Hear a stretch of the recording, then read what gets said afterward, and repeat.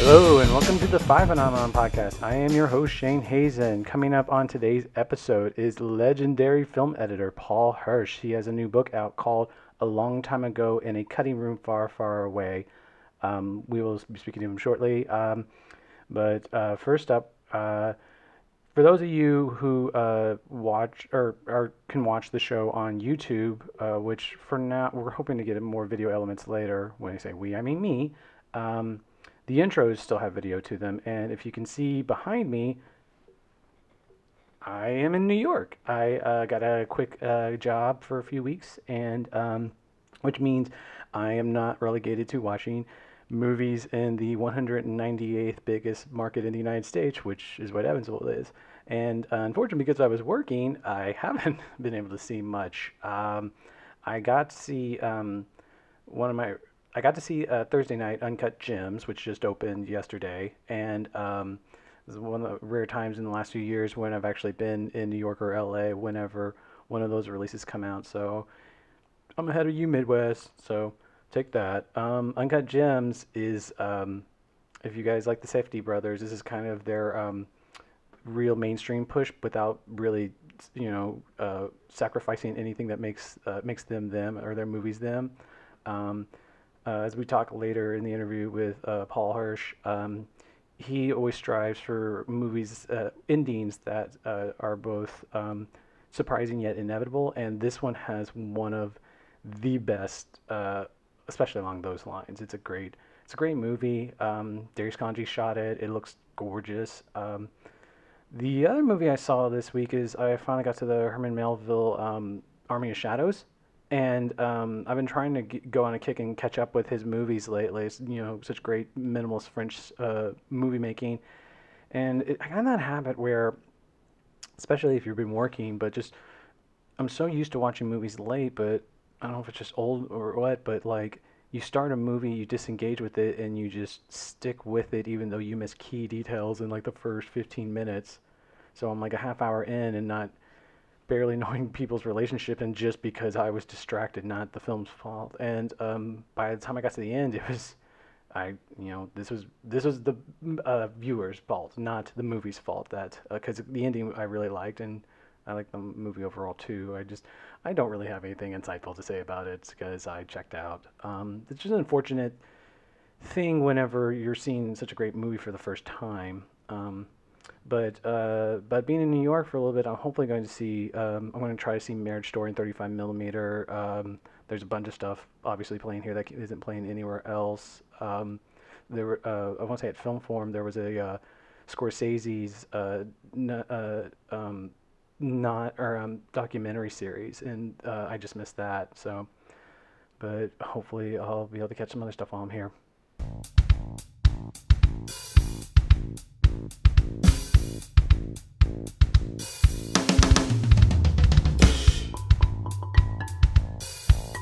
So today on the show, it's film editor Paul Hirsch. Paul Hirsch edited two of probably my top 10 movies. He edited both Blowout and The Empire Strikes Back, along with Star Wars, Planes, Trains, and Automobiles, the original Mission Impossible, a ton of De Palma movies. I didn't get to tell him on this, but there's a specific set of film fan that is really delusional and just so drinking the Kool-Aid when it comes to the cinema of Brian De Palma, where they think there's something about the way he can be so operatic in a movie, tell stories visually and stuff like that. Like, they think he's the greatest filmmaker ever. And Pauline Kael, the former critic for The New Yorker, was one of the great examples of this. And you'll run into him on the internet. And unfortunately, I am very much one of these people. So, and what's cool talking to him, you see that he was part of the formative of that. There's so much of the elegance you associate with De Palma's filmmaking is Paul Hirsch, and that translates to a lot of the movies he's edited over time. So I should also mention that this was unfortunately not one of my best interviews. It's never a good sign whenever you start to realize that your time's wrapping up with the subject and you're running out. And if you're trying to tell something in linear progression, I was only at 1982 or something like that. So if you guys get the reference, there's a bit of when I was talking to him, a bit of a Chris Farley show effect going. And he tells great stories. He even told a story that didn't make the book about a technical negative screw up in the first reel of the original Star Wars. It's super cool. And what's funny is this book, and, I rave about it on the show, and deservedly so. I found out about it just because I was going down a rabbit hole of looking at his credits on IMDb, as you jealous unemployed editors tend to do with other editors, and or look at the greats, and started realizing, like I mentioned, he edited some of my favorite movies. And then I looked him up on Facebook, and that's when I found out about this book. I got this book a few weeks ago, devoured it right away. I cannot recommend this book enough. Roger Ebert once famously, while interviewing the Scorsese's editor Thelma Shoemaker, said that the real people or movie people to talk to, you really want to understand a movie, you talk to the editors. And there are so many stories in this from Paul Hirsch. So, again, his new book is called A Long Time Ago in a Cutting Room Far, Far Away. I cannot recommend it enough. And here's Paul Hirsch.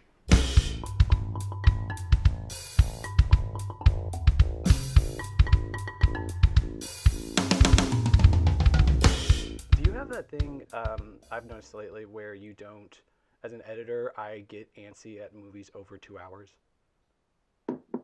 Yeah, movies are too long now.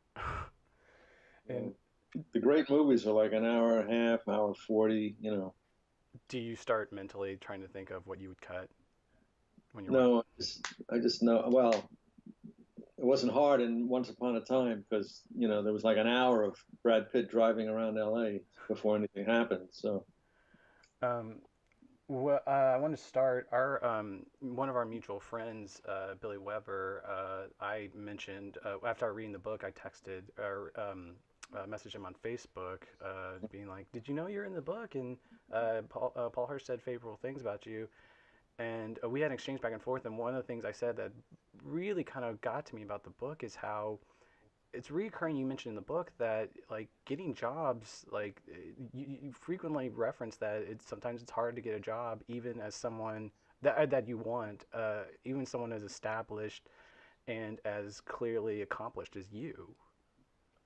yeah, yeah, I've heard that from other editors. They found it reassuring. They thought, oh, it's not just me. I guess everybody has trouble finding work, Do do you have do you still Are get we are we recording now, Shay? yeah, we're recording.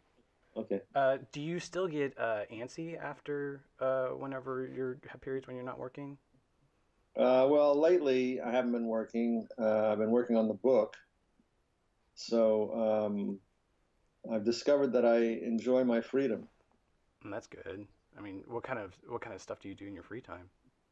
whatever I want. Easy You enough. know, Easy enough said. I So don't have to. I don't have to answer to anyone, be anywhere for.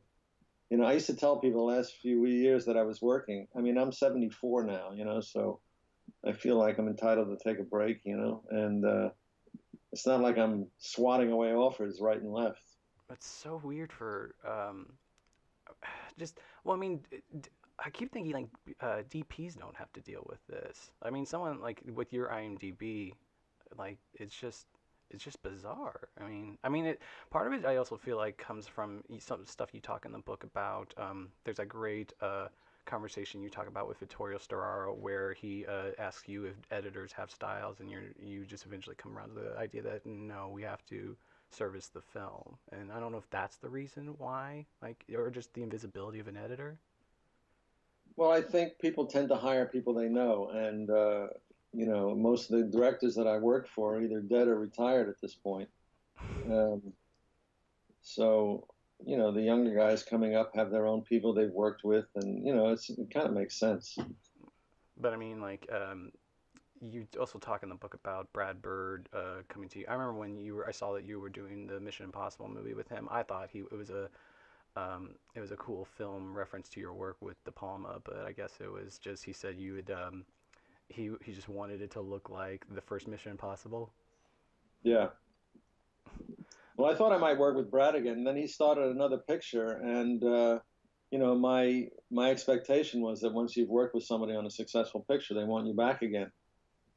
And So, not so much on unsuccessful pictures. right. I mean, unsuccessful pictures, you just want to forget everything about it.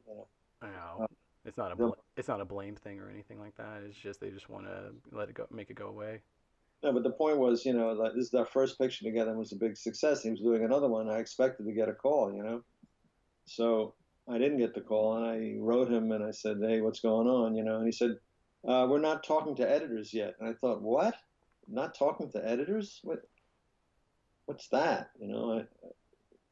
Does it does it So, get any easier when you don't? Because so I was then gonna. he said, "I'm going to hire Walter. He's an old friend of mine, and I've always wanted to work with him." And so I thought, okay, fine. So he hired Walter, and he went, and eventually Walter got fired from the picture. Really? So I guess I'm glad I didn't do it. Is there any? Have you found any rhyme or reason why editors get fired? Because it always seemed to me like it was a scapegoat thing. Usually, when an editor gets fired, and post is just going bad in general. Well, uh, it can be either. I mean, it can be a scapegoat thing, or it could be they just don't know what to do. They feel like they have to take some action with a picture that's a stinker, Hmm. and they don't know what else to do than replace the editor. That's one possibility. The other possibility is the editor did a poor job. Yeah. Excuse me, and that there's a lot of people out there practicing without a license. So um, I've had you get called in for fresh eyes on a project, and um, that's what happened with Billy and me on World War Z. Mm. Um, Uh, I don't want to cast aspersions. I don't know who was responsible, the director or the editor, but the cut that we saw was not working. So uh, we whipped it into shape in short order, and well, except what the we third act, apparently. yeah, we wound up with a 60-minute film, and then we uh, we tried to make what they had shot work, and it came out to a 72-minute film that they'd spent $200 million on. So they brought in writers and they shot for I don't know for weeks and came up with a great third act. So um, that's it's very rare that they can pull the fat out of the fire that way. But yeah, I mean, there's a variety of reasons why editors are replaced. Sometimes it's political, sometimes it's not. Being such an integral collaborator, do you think you can how much responsibility do you feel for making a movie good? Well, I try to make the cut as good as I think I can.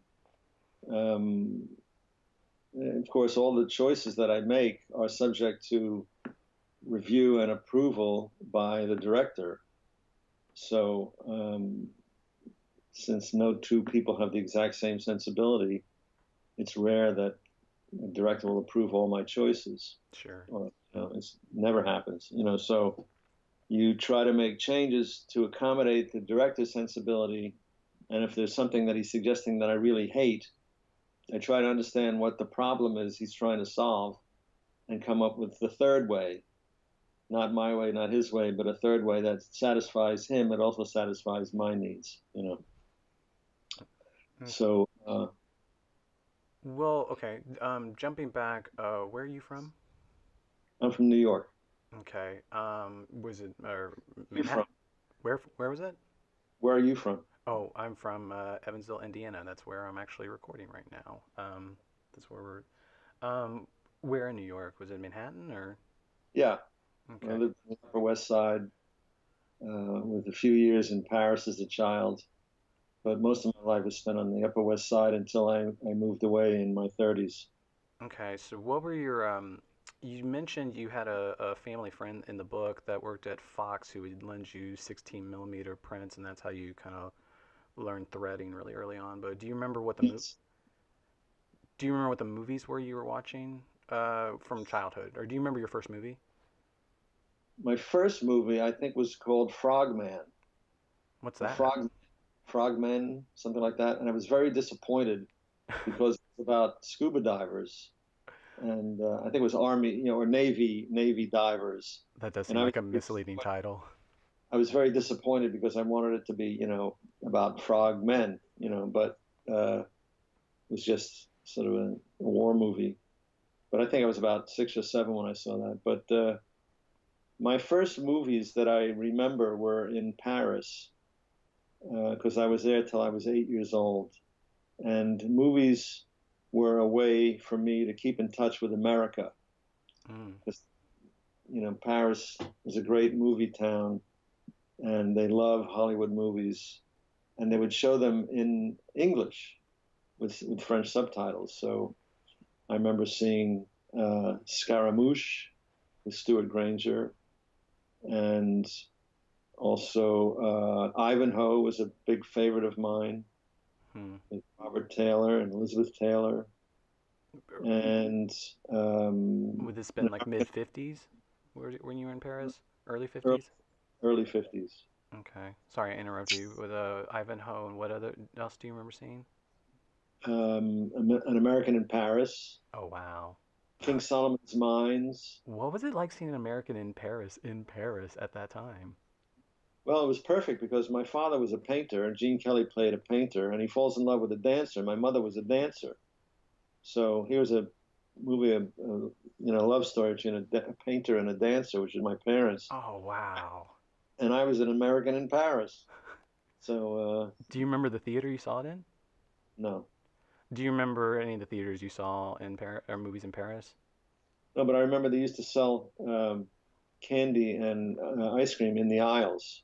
They'd Really? have yeah, a girl with a basket, like a straw tray hung around her neck. She'd walk up and down the aisle. And this went on for this. In fact, this continued on until I went back there as a student in college. You'd go in the movies, and somebody would walk down the aisle, and they go, "Bonbon, caramel, minto." They'd advertise whatever they were selling. And Have you been to the Draft House in downtown LA yet, or any Draft House yet? what is a draft house? Or the Alamo Draft House? They were one of the first theaters that serve you food, or the recent revival of that, where they have waiters come up in front of you. Oh, I went to one of those theaters, and the guy brought me a check in the middle of the movie, and I swore I'd never go back to one. Actually, yeah, I had one of the directors I worked for felt that way because the Draft House I lived in Austin for a long time and they are run by really great film fans, so they show great films. And every time I'd mention to him I saw something at the Draft House, he would just have your exact same complaints, like how can you watch, because they typically would they always come in right at the end of the second act, and so something dramatic is about to happen and they duck down but they put the check right in front of you. So I think it's justifiable homicide. so when did you get back to the US? Was this mid I was 50s? eight, I was 8 years old. It was 1954. Okay, do you remember the theaters you saw movies at when you got back? Well, my neighborhood theaters when I got back were the Beacon Theater at 74th and Broadway, and also Lowe's 83rd Street on 83rd Street and Broadway. Do Those were our local neighborhood houses. And in those days, movie distribution was very different. When a studio released a picture, it would play in Times Square for a few weeks.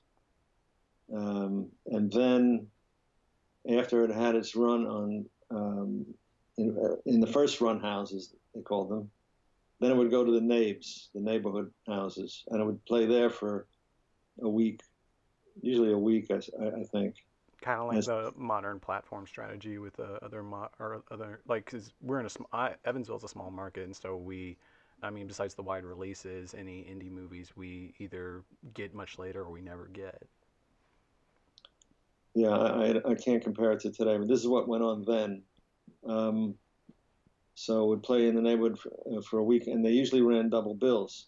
And when we were kids, they would have Saturday matinees where there was a children's section, and you were made to sit in the children. You paid less, of course, and then you sat in the children's section, and there was a matron, a nasty middle-aged woman in a white, like a nurse's outfit, who would have a flashlight, and if you put your feet on the seat in front of you, she would shine the flashlight out and tell you to put your feet down.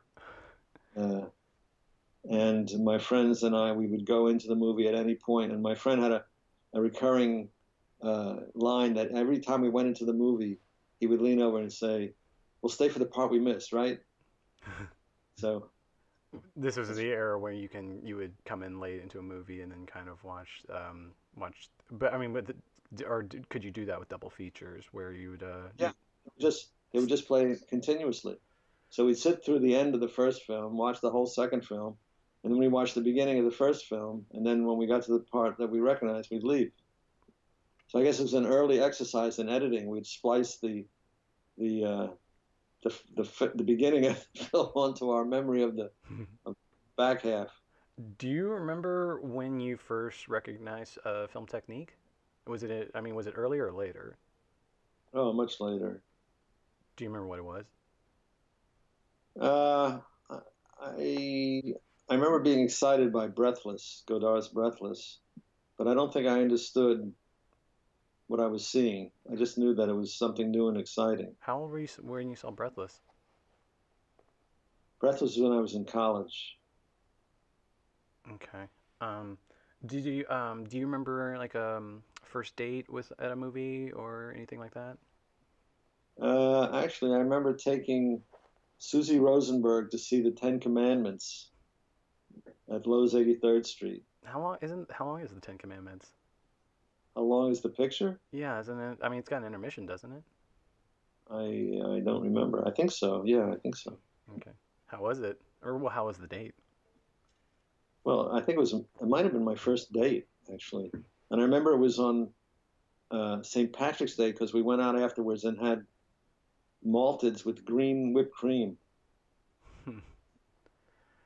You write in the book that you liked movies growing up, but I mean, you went to college for, was it art or architecture? Well, I didn't know what I was going for. You know, I majored in music in high school. I went to the High School of Music and Art, Is that where and you got your, you seem really knowledgeable about classical music. Is that where that came from? well, it started then. It's been a lifelong love of mine. You know, I've pursued it my whole life. My father played the piano, and I had a godfather who was a violist in the Symphony of the Air under Toscanini, Oh, wow. Wow. and he gifted me an LP of Victory at Sea, the score from the series that they recorded, and yeah, and then I went to High School of Music and Art and were exposed to the history of music, and I got to college thinking I would be a pre-med, but I realized very quickly that going to an arts high school doesn't prepare you to be pre-med at Columbia. So I quickly realized that I had to change my plans. And at that point, I had no idea what I wanted to do. And I realized that I was interested in the history of art. Since I knew the history of music pretty well at that point, I found my ignorance about art to be troubling. So as it turns out, one of the best professors on campus taught Renaissance painting. He taught Italian Renaissance painting in the fall and Northern Renaissance painting in the spring. And he was a tremendously exciting and inspiring teacher. And, you know, a really good teacher can make any subject interesting. Sure. But it was my fate to meet Howard Davis. And in the fall, he would spend half the semester on Giotto and then the other half of the semester on everyone else. You know, Raphael, Botticelli, Michelangelo, you know, everyone else. There's always that thing with certain professors where even the great ones, like they inevitably, like they show you at least their taste take up the course even when they're trying to teach supposed objective history of I know I found this a lot in the liberal arts, or at least my experience with it was, which it's not bad. At least they're passionate about it. Well, I think he wanted to show, he did a deep dive into one artist, to show, and then the rest of the course was sort of a survey of everyone else. And he did that again in the spring with Van Eyck. Did a deep dive into Van Eyck, and then the rest of the time on everyone else, Hals, Rembrandt, all the other Renaissance painters. So wait, did you graduate or not? I did graduate, and I applied to, I was accepted at Columbia School of Architecture. That's where I got the disconnect there. Okay, so you went to Columbia for architecture. Yeah, so I thought I wanted to, clearly I wanted to do something connected to the arts in some way, and but I realized very quickly that architecture was too dry for me, and um, I just I didn't have any patience for school at that point. I had just done 4 years for a bachelor's degree in arts, and I was facing another 4 years for another bachelor's degree in architecture. And I thought, I can't do this. I wanted to get out in the world and participate.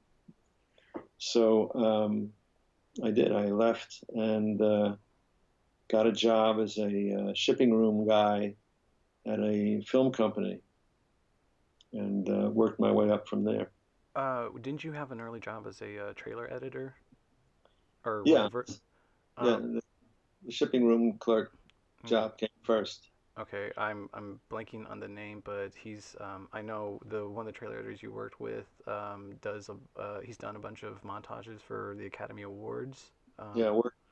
Yeah, Chuck Workman. Yeah, he I have a few friends that are obsessed with what is it, Everlasting Moments? Really obsessed with that. And I Precious moments, I think it's called. Precious Moment. Sorry, yeah, it is. I know I've gone back to it a few times. It's a was it a, I mean, but was technique a certain at that time, or was it about just getting stuff done or selling, just trying to find something that would sell movies properly?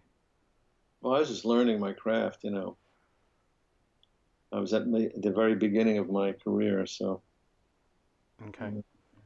And you, so you would have met De Palma in the kind of in the, was it in the village you guys met where you were first working? We met through my brother, who was an executive, a junior executive at Universal Pictures in New York, and his job was to scout writing and directing talent. And De Palma came to him with a project, and the studio rejected it. So they decided to shoot it during my brother's vacation, his 2 week vacation. And they shot this movie called Greetings, about three young guys trying to avoid the draft. And Bob De Niro was one of the three guys. And when they finished, they needed a trailer, so they came to me, and I cut the trailer for it.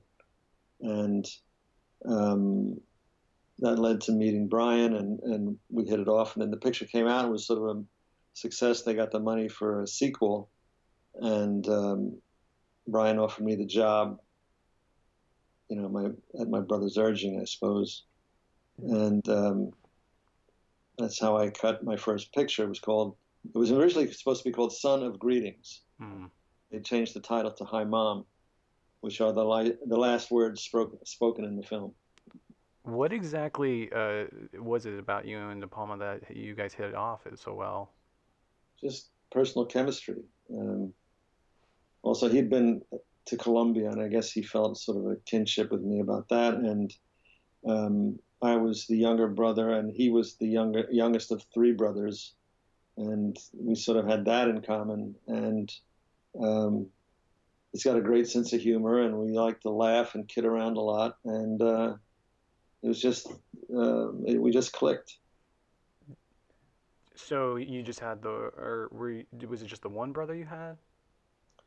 I have a one brother. My parents divorced and remarried, so I had a stepbrother who passed away a few years ago, and I have a half brother who's a younger half brother who's my father's son by a second wife. Is your main brother the one that was the film executive? Is he still in film? No, he got out of the business very soon. Oh, He really? he Uh, yeah, so so yeah. your fir- when you started out your career, I mean, what was the struggles for next jobs like early on? I mean, was it just that you were waiting for De Palma to get more projects and hopefully you'd show off from there, or Well, Workman gave me a lot of. He employed me during the times between Brian's movies. I was cutting trailers and TV spots.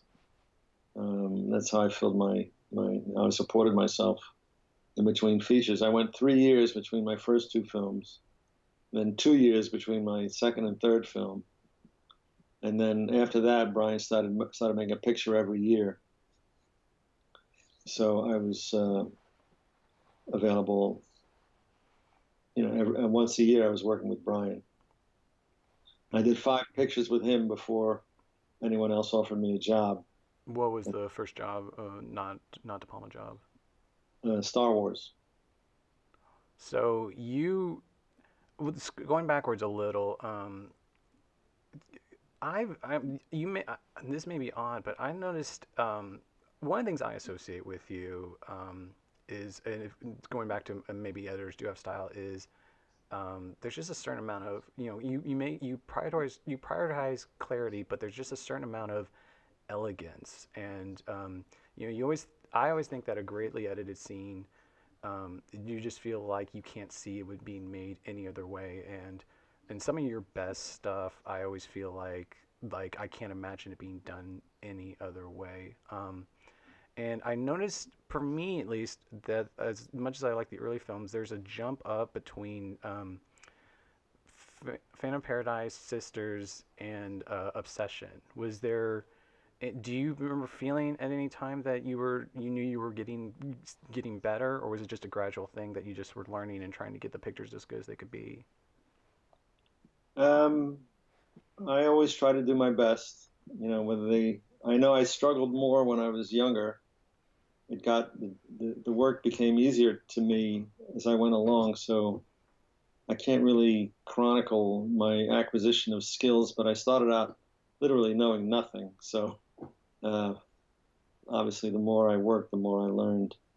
But what you talked about, looking at a scene and not imagining seeing it cut any other way, was something I strove for, because I'd heard a description of Mozart's work as being a combination of surprise and inevitability.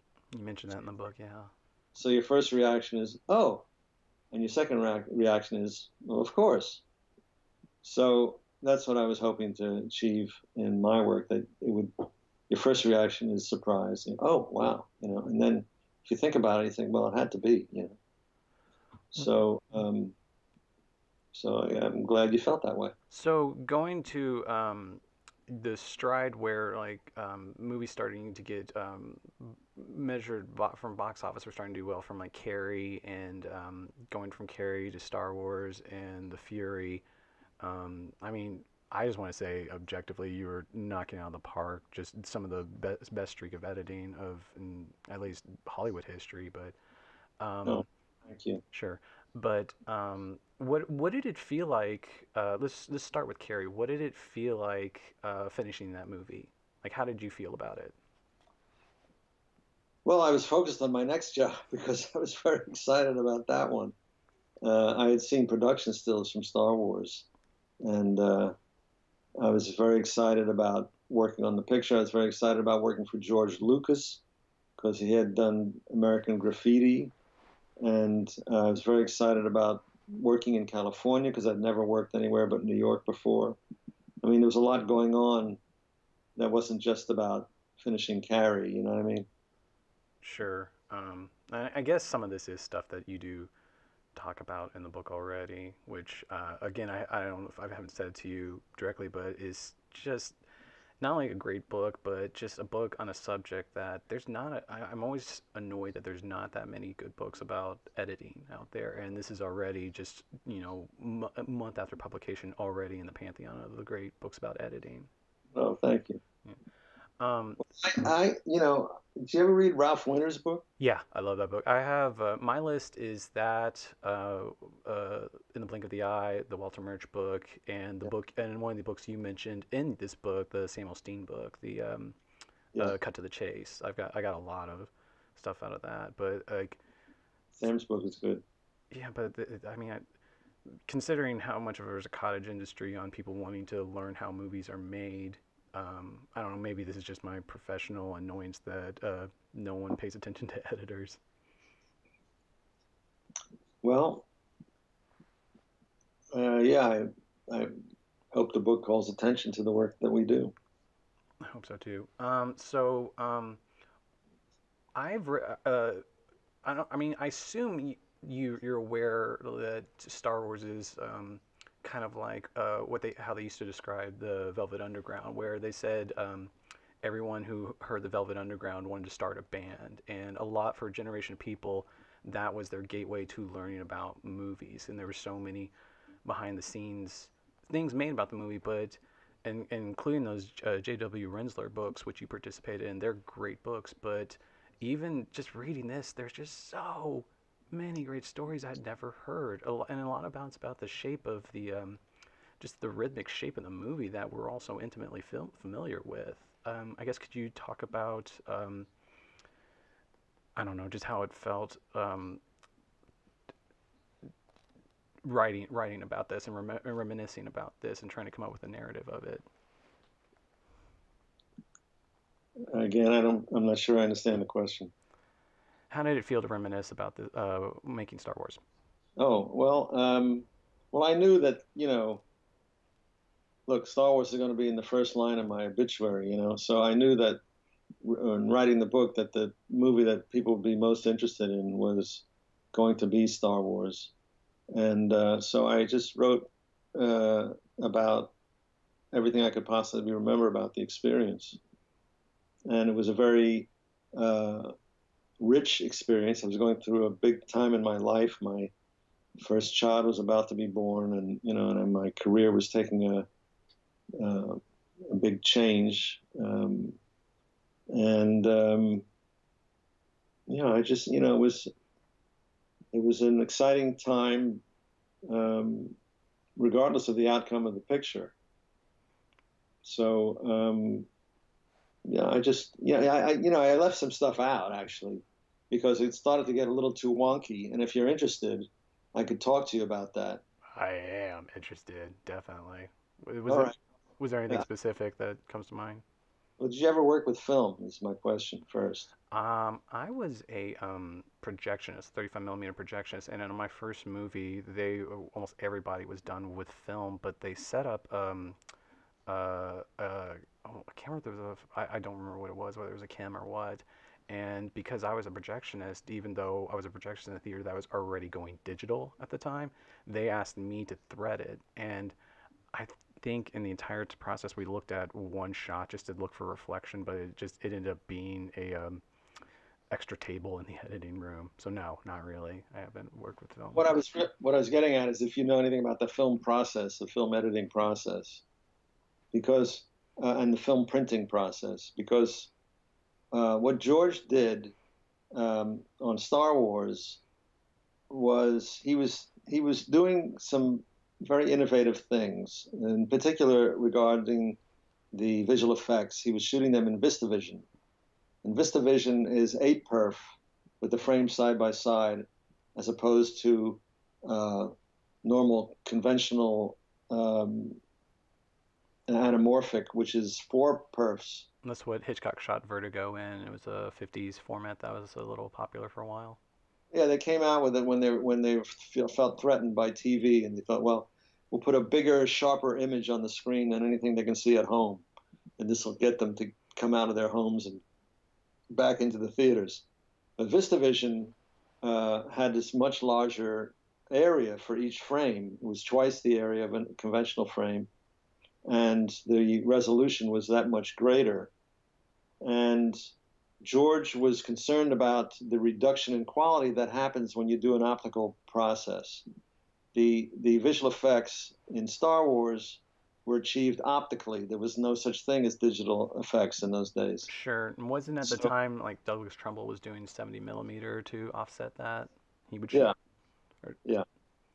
So Kubrick had shot in '65, um, so anyway. But the point is, what George did was to shoot the visual effects in VistaVision, planning to reduce the grading of the image by starting with a larger image. But he was uncertain about how it would cut in with a normal. The rest of the film was shot in normal anamorphic, uh, original neg in the camera.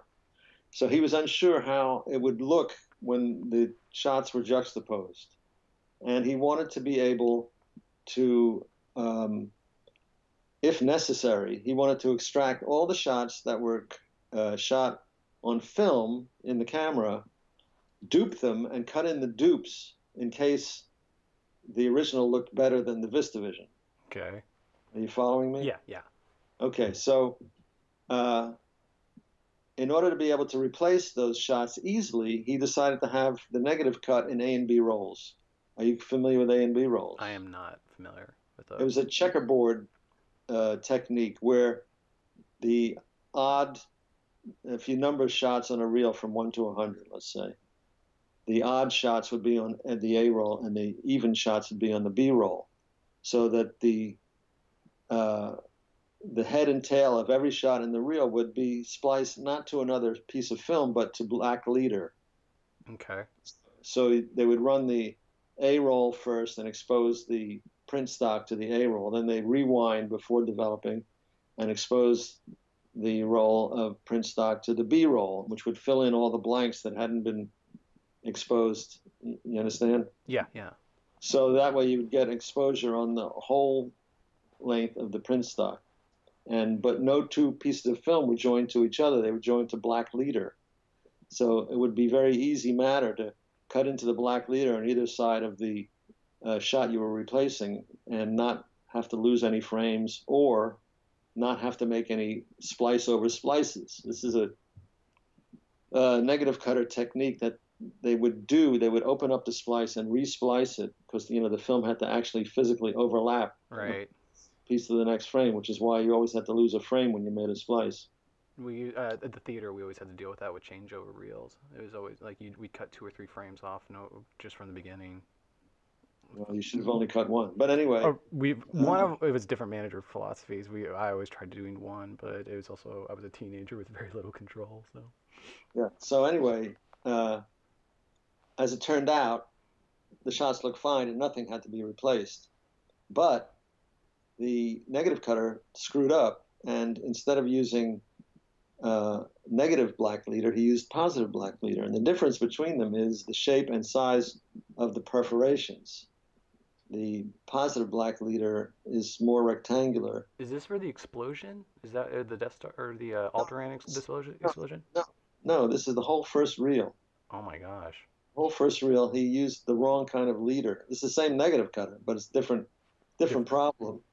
So he used the wrong kind of leader, and the perfs on the black leader he should have used are called Acme perfs, and they fit more snugly over the sprockets, so that there's no weaving or motion in the image, and they're what you use when you're using black leader in the negative.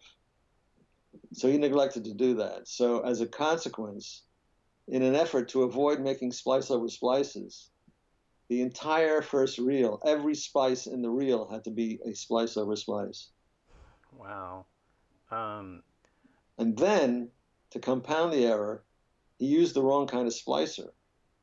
There were specifically made splices for anamorphic films where the overlap was very narrow so that the splice wouldn't be visible. But he used the standard 35 splicer, and every time there was a cut, you could see a line go across the top of the screen. did this guy So have a career after Star Wars? I have no idea Do you, or interest. I was gonna say, do you think he dined out trying to tell that I was the negative cutter on Star Wars? I have no idea, nor do I care. So they had to print all of Reel 1 with a mask, matting out the visible splices at the top and bottom of every cut. Wow. Are you familiar with I left that out of the book because it was too much to explain, and I didn't think anyone would care anyway. No, I'm raising my hand right now. Have you heard online of this? It's a popular format from like the last 10 years. Star Wars fans have been putting out via torrents. They call it despecialized versions of both Star Wars and Empire. And somebody gave me copies of them. Yeah, I mean, before interviewing you, I rewatched the despecialized. I always go to the Empire version as my despecialized, but the I hadn't seen the despecialized Star Wars, and it's I just haven't seen it in years. I forgot like the initial rhythms with which you cut the movie too. It was fun. It was really fun. But you had seen it, you said. Well, I have them. I don't watch them. Well, I guess that makes sense. The I alluded to it earlier. I interrupted you earlier with it, but the negative, the messed up negative during the Alderaan explosion. That I noticed that as a kid watching Star Wars. I was like, why is there that weird jump in the explosion? And Huh. that story you tell in the book is amazing. Yep. Things happen. Um, and but there's also just things reading the Star Wars section I found just very emotional, like the format of the movies between the wipes and just or little things like that still follow to this day, like the iris out at the very end, where you just talk about in the book, like you just casual, like they were organic discoveries that you're like, oh, this is actually pretty good. I guess I didn't have a question there either. Uh, Uh, so going back to I guess the Fury next, we should talk about. Back to earlier, you said you had difficulties with some of the set pieces in there, but that's one of the movies I think of you particularly where the set pieces are amazing. And back to what I said earlier about the every shot felt like it needed to be in there. I guess uh-huh. can you talk about the challenge on there?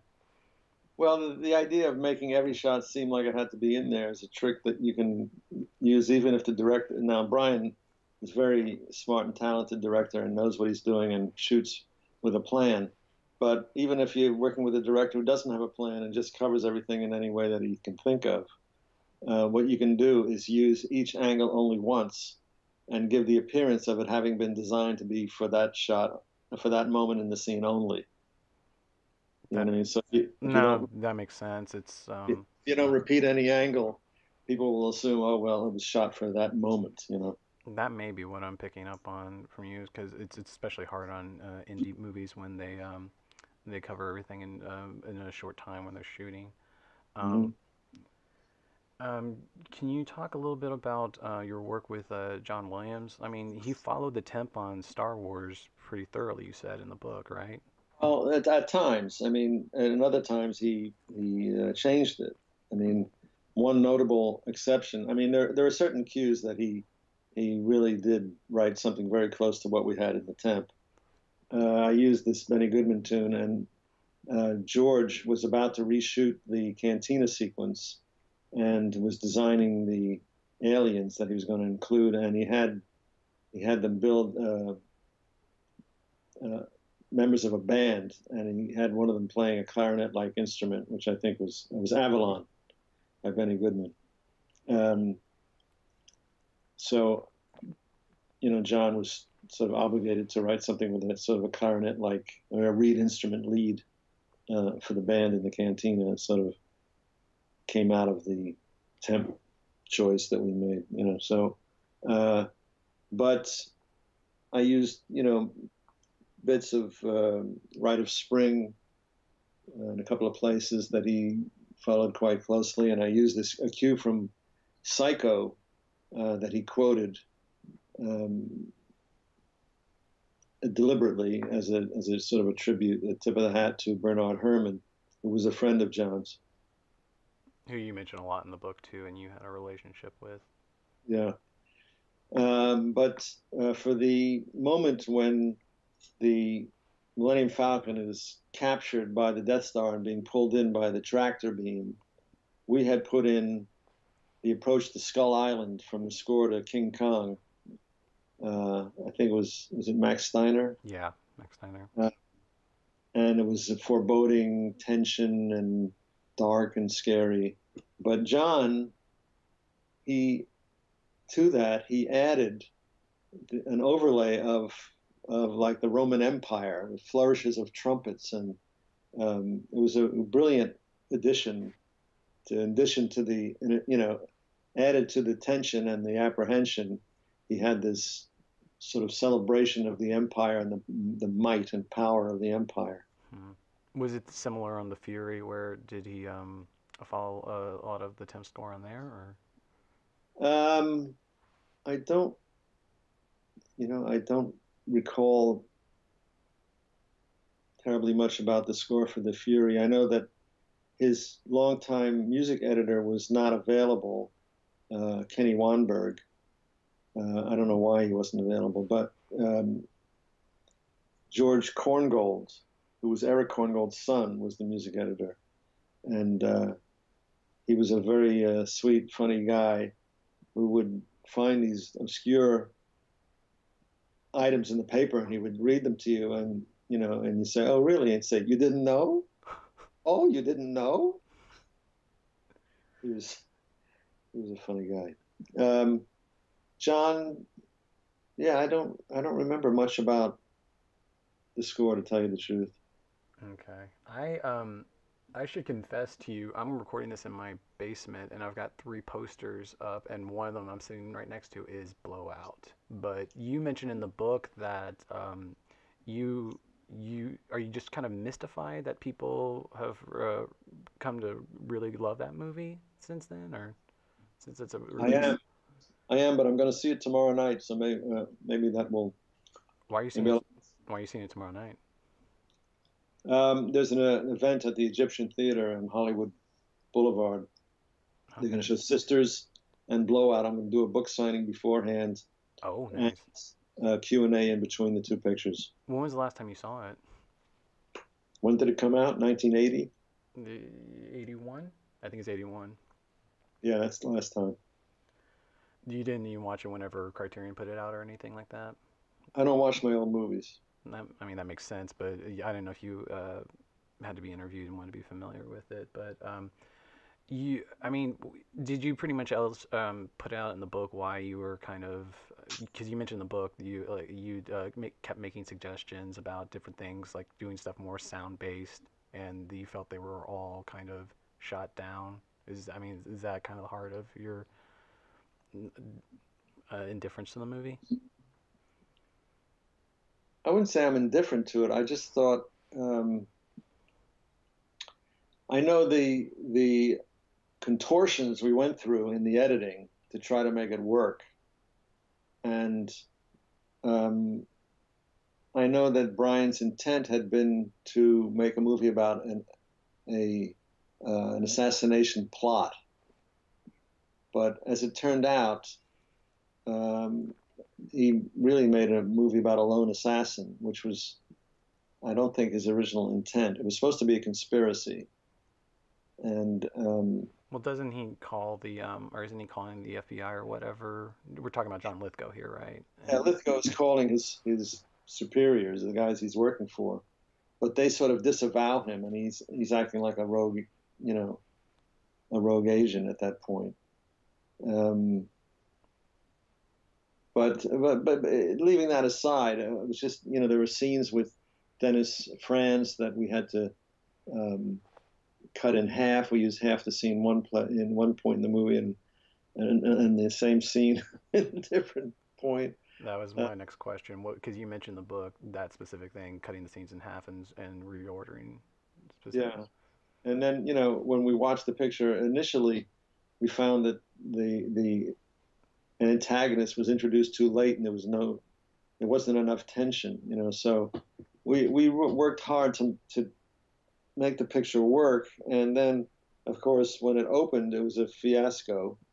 So yeah, I'm surprised that it became uh, such a favorite 40 years later. I remember I can't remember who wrote it, but I saw a good line recently where they were talking about Halcyon 70s American cinema, and they said specifically the last three great American movies of the 70s were They All Laughed, Heaven's Gate, and Blowout. But they were also emblematic of the fact that the 70s were dying because all those movies got revivals much later in their reputations. I don't remember They All Laughed. Who directed that? It's a Bogdanovich's movie he made with Dorothy Stratton. Oh, It's a pretty charming movie. I mean, I like it a lot. But um, Heaven's Gate. Heaven's Gate is a mess, but it's gorgeous. have you ever seen online? I've never watched it all the way through, but Steven Soderbergh took an old cut of it and just cut it down to 90 minutes. No, Do you do you having I'm not a film scholar, as you can tell. I mean, I'm just one of the, I'm a worker out in the field, and I finish my job, I go to the next one. Mhm. I'm not really a student of cinema in the way that many of the people that I'm talking to now are. So I hope Oh, you forgive me for that. oh, of course. Do you do you having started out in film, you make a strong emphasis in your book about first cuts and showing first cuts to your director. Do you feel really strongly about your first instinct, or do you find yourself reworking stuff much, Um, especially in digital era? no, I believe in my instincts, and I follow my instincts when I do the first cut. So usually, here's the thing though: the first cut is not what I take great pains to explain in the book. The first cut is not the way I think the picture should be cut, and also explain that editing is only partially editing. In other words, what editors do, what we spend most of our time doing on a picture, is building, not editing. Hmm. So we're rummaging around in this big box of parts that we're given. We're building a gizmo from these parts that we're given, but there's a lot of extra parts in the box that we have to ignore.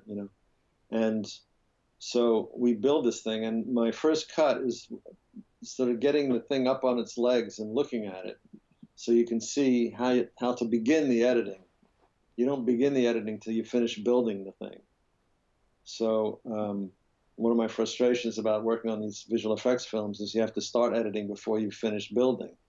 Hmm. Uh, Also, is results in a lot of waste because you spend time finessing stuff that ultimately might not be even the picture. So, um, but anyway, the first cut is your first look at what have we got here? What are we working with? Where are our problems?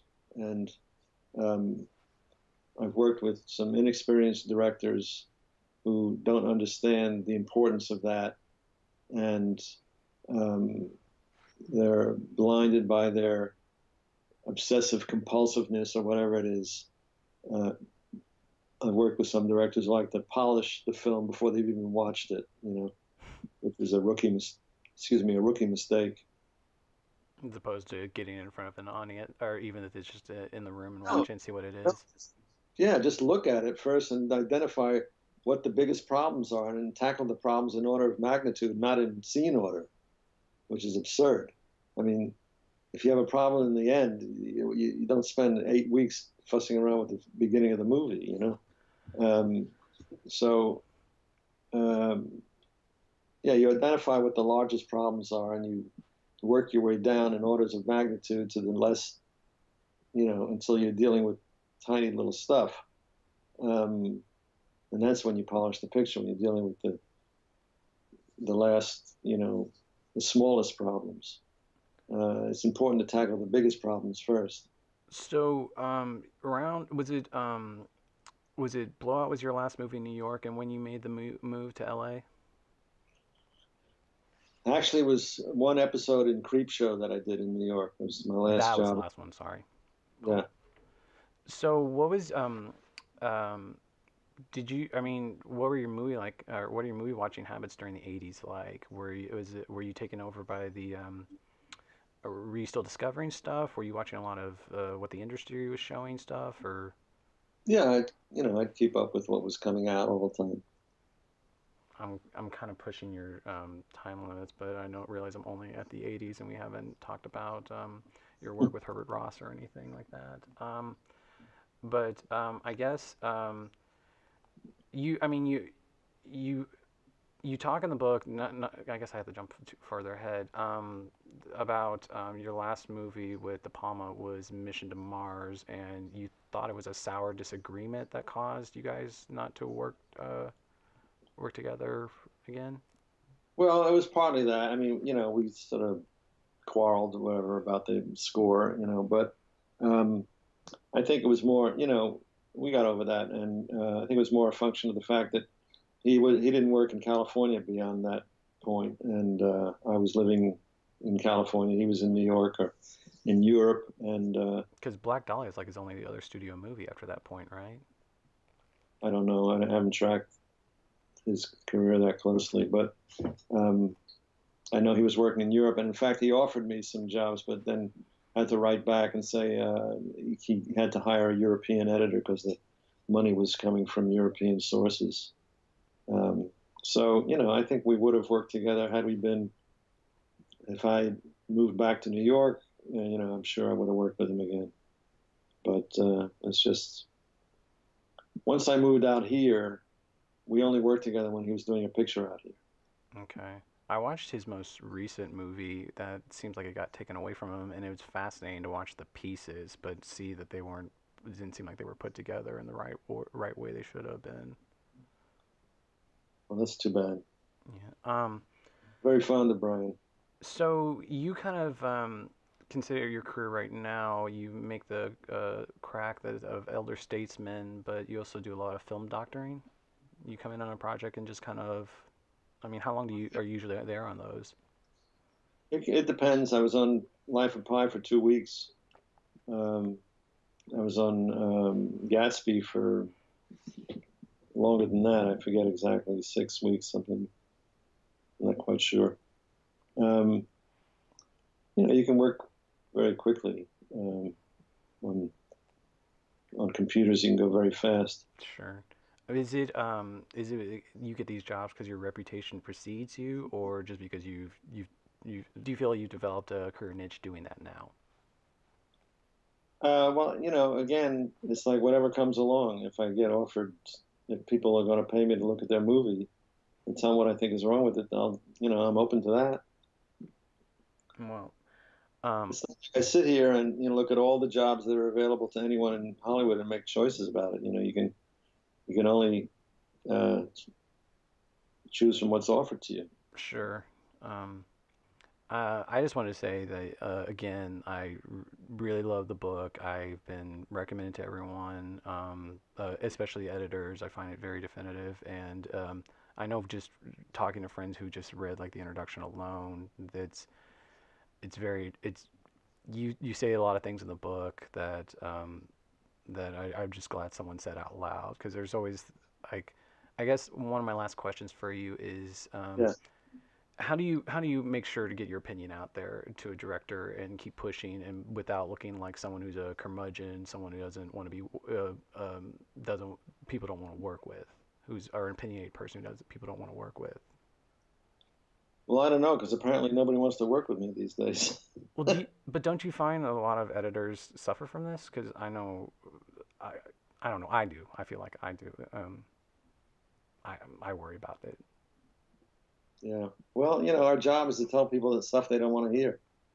So, it's tricky.